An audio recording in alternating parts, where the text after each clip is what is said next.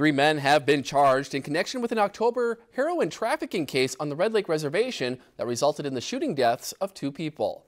23-year-old Franklin Jackson, 24-year-old Christopher Sullivan of Minneapolis, and 24-year-old Brian Boardman, also of Minneapolis, have been charged with conspiracy to distribute heroin.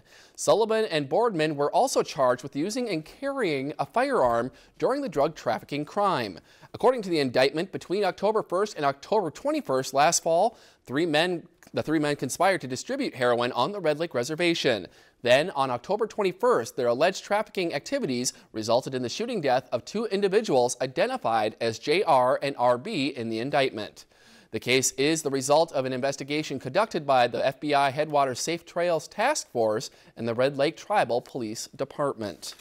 If you enjoyed this segment of Lakeland News, please consider making a tax-deductible contribution to Lakeland PBS.